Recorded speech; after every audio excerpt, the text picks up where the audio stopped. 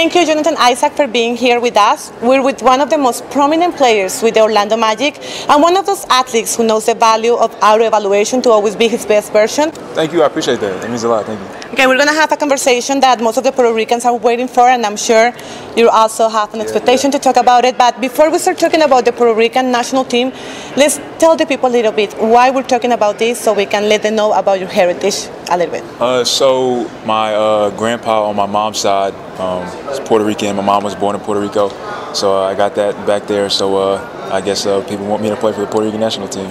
There are players like Chavas Napier and Taylor Davis. They have shown interest to play with the national team, and we know that you have some friendship with them. Is something that you would like to go for too?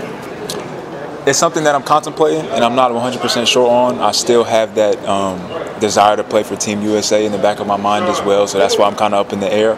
But you know, whatever happens, happens, and I'm not closed off to playing for Puerto Rico. If it's something that happens in the future, then it happens. Have you been contacted by the Puerto Rican Confederation? I was contacted by them when I was in college, but not so much as of lately or while I was in the league. Okay, and one last question before I let you go.